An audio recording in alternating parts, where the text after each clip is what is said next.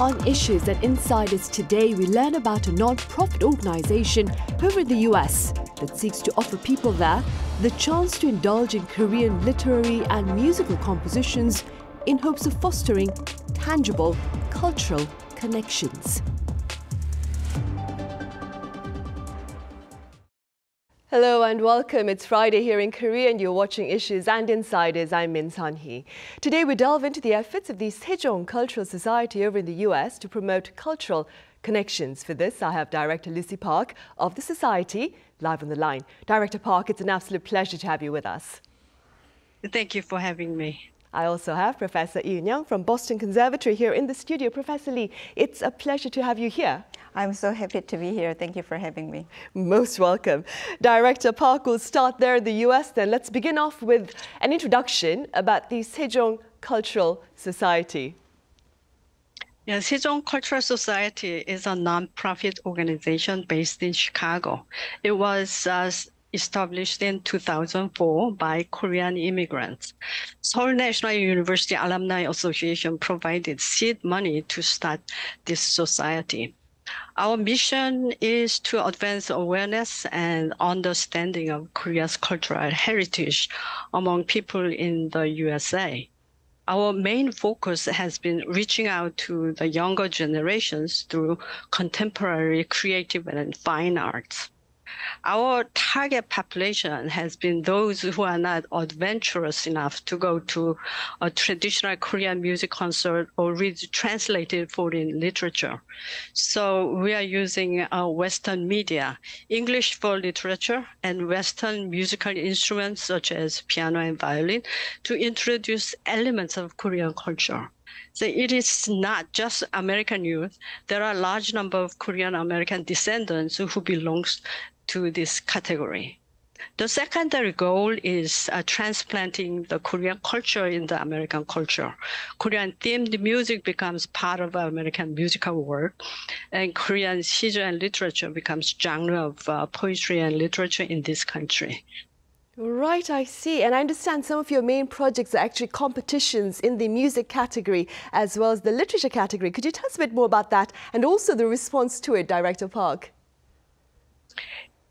Yeah, so we decided to have a competition with cash prize to incentivize American youth to participate in this program and learn about our culture. So music competition was started in 2004.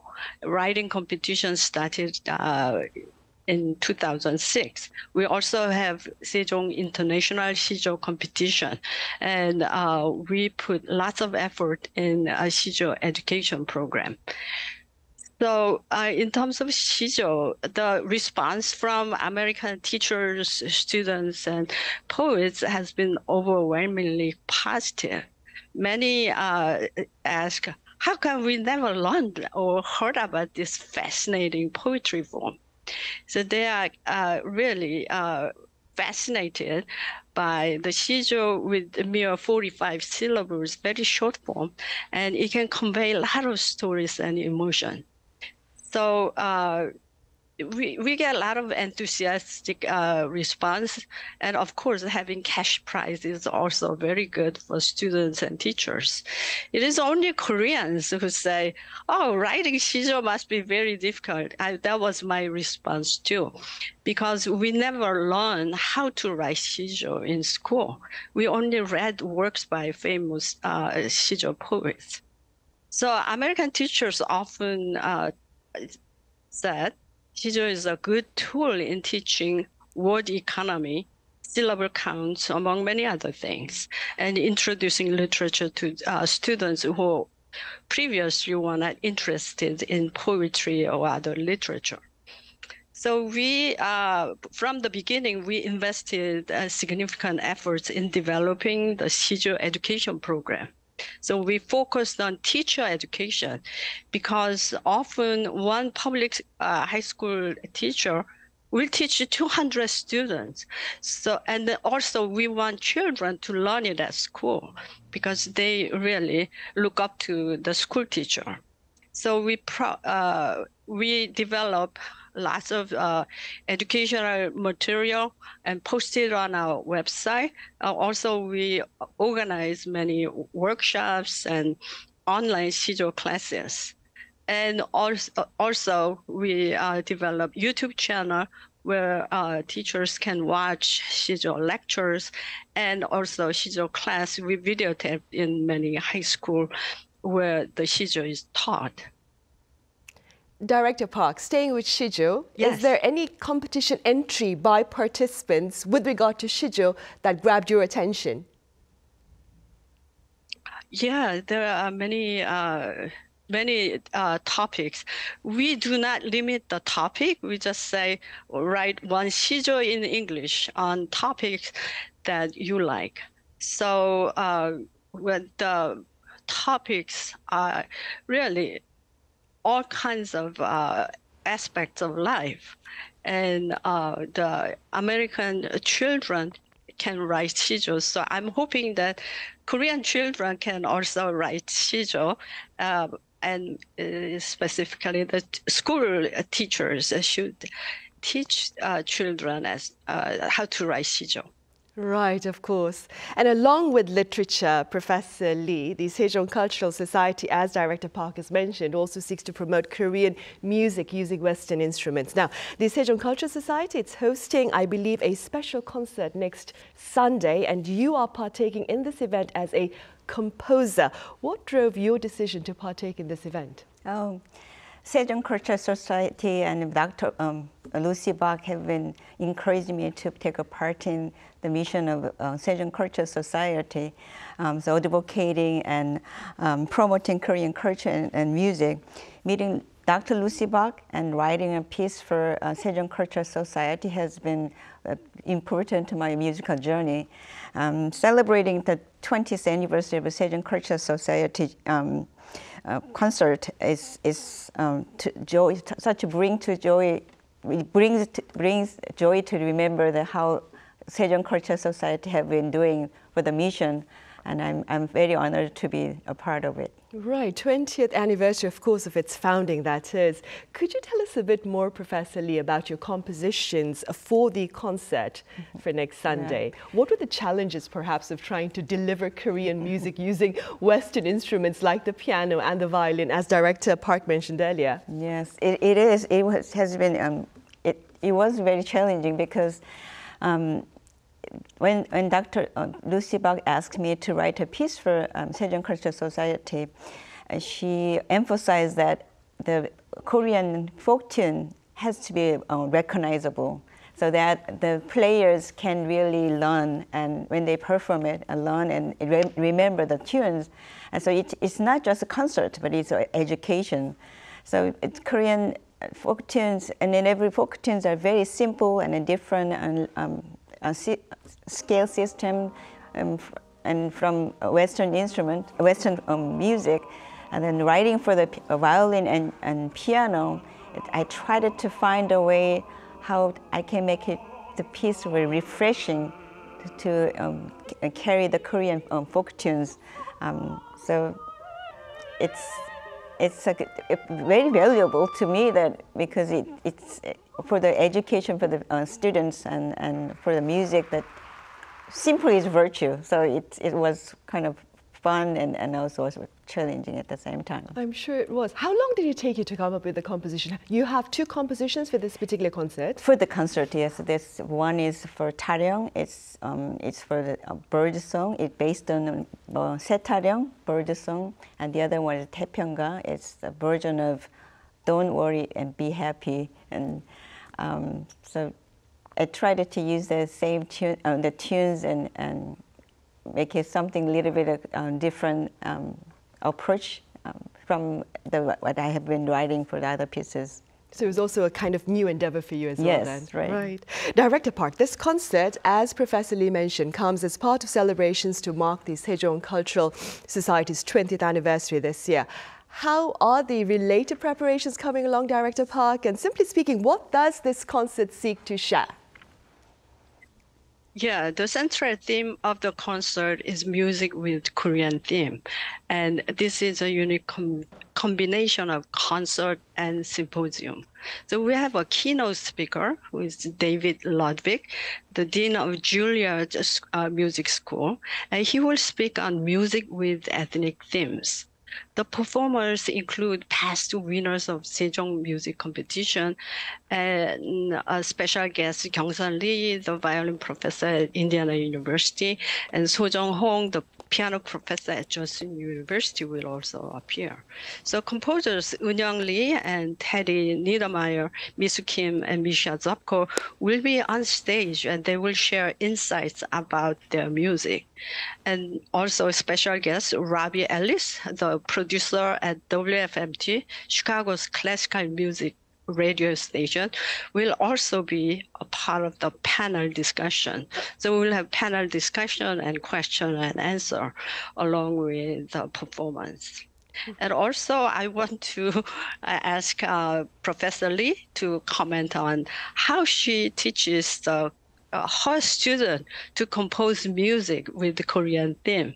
So it's not just the performers, but composers. We want to train the future composers to have some experience in writing music with the Korean theme. Right then, before I give you my next question, then Professor Lee, perhaps you'd like to answer the question extended by Director Park. How do you seek to incorporate within your teaching of students the theme of Korean music? So writing for music with a foreign folk tune have been you can find it in music history, hundreds of years. For example, Bach used Gregorian chant, and Mozart is Austria composers. We know the oldest tune, the Twinkle Twinkle Little Star. Actually, it is a French folk tune, and Beethoven wrote Turkish March, and also Olivier Messiaen is a French composer. He was interested in gamelan and timbres and rhythms, and also interested in Japanese culture. So it embedded in their music. So I started to talk about not because of my class, but it's whenever I have teach the class, and it's not only my class, but all the famous composers have pieces with using foreign folk tunes. So why don't we do that? Because I'm a Korean, so I can introduce the Korean folk tunes to you guys. So I can share all the links, and then we listen to it in the classroom. And I introduced the Sejong Cultural Society's music annual competition. So if you write a piece for this, then your piece will be performed by young musicians. And I believe introducing Korean culture and music should be a broader educational goal beyond just performing a concert. So that's something that Dr. Lucy Bach and I agree on. So it's not just writing a piece, performing music, but they really learn about other countries' folk tunes. For myself, during study abroad, learning American culture and music actually helped me to understand Korean culture and music and appreciate more than before. And I would love to have an opportunity that my students can learn about, also have that experience with as I did it. And it's really priceless experience, and I encourage them to not only that you're doing it with writing a piece for this Korean Sejong Cultural Society, but also you should do it with your country's folk tune, and then you will learn learn and understand more and appreciate your culture even more. Right. So. Which is why this particular concert also includes a Q&A session, like Director Park was saying, with the composers and the audience. You'll be there to give a commentary. Right. Could you tell us a bit more about that? So it's you are talking about the composers being there to exchange or to give their thoughts about the commentary with the audience. Yes, yeah. I think the composers who wrote the pieces for Sejong Cultural Society, many of them are non-Koreans, and not only Koreans, and there are many of them are non-Koreans. So they also learn about Korean culture, Korean folk tunes, and I'm actually interested in how they approach to embed using the Korean folk tunes and into their music. So I'm very excited about it. That's a very interesting endeavor, probably. Very exciting, of course. Director Park, as the popularity of K-entertainment, including its music and movies, have raised greater interest in Korean culture around the world, of course. Has this also been the case with regard to the activities of the Sejong Cultural Society? Yes, certainly. I believe so. 20 years ago, when we started this project, the Korean music and literature were relatively unknown to many Americans. So we had to explain a lot. But today, thanks to Hallyu Wave, there is a widespread interest in exploring and appreciating Korean cultural facets. So we believe that although Hallyu was the main factor, but maybe we played a modest but meaningful role in increasing interest and understanding of Korean traditional culture. Right, of course, good to know. Professor Lee, what do you believe has been the role of music in perhaps advancing greater awareness of Korean culture to global audiences, very generally speaking? I think, as Dr. Lucy Bach talked about the Hallyu's influence, and I think also it's not only music, but also a movie, also food, and the exposure to a wider range of culture, the wider range of the society and world. And some students actually came to me that, Professor Lee, have you ever seen this TV program, such and such? And then I have no idea about this program, but they know about it.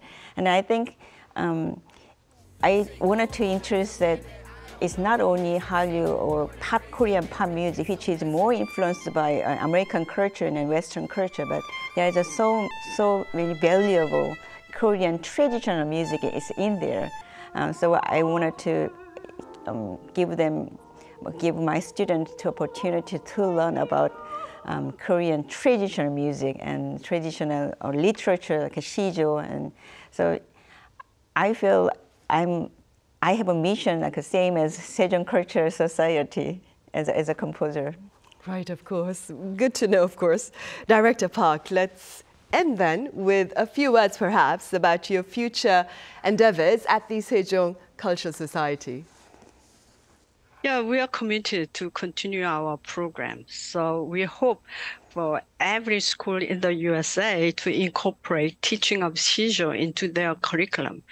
So many Americans said, oh, I know haiku and I've written haiku because they learned it as sijo, at school. So I want to hear from American, oh, I know sijo and have written one. So that is one of the goals. And sijo is not confined to Korean or English. I wrote a book, Sijo, Korea's poetry form. And this book has a chapter about sijo written in other language. So we want to encourage people worldwide to embrace sijo. And by learning other culture, the fostering cross-cultural training and understanding, we hope to contribute to harmonious coexistence of diverse cultures. So through such initiative, we aim to create a better world for our children. Great to know, of course, Director Park. And Professor Lee, what are your plans for this year as a composer to offer perhaps a bigger audience, that is, a greater taste of Korea's traditional sounds? I'm writing a piece for a bassoon and string quartet based on Korean folk tunes, both South and North Korean folk tunes. It's sponsored by Guggenheim Fellowship. So we are trying to perform this piece in several different venues in America and also in Korea. Music might not be able to prevent the conflicts among nations, but I believe our imaginations and our vision can shape for the better future. Right, of course, Professor Park, of course. Thank you so much for your endeavors. And Director Park, thank you so much for your efforts there in the US. Thank you very much for the invitation. Most welcome. All right, then, that is all the time we have for this week's editions of Issues and Insiders. Thank you for watching. Have a great weekend.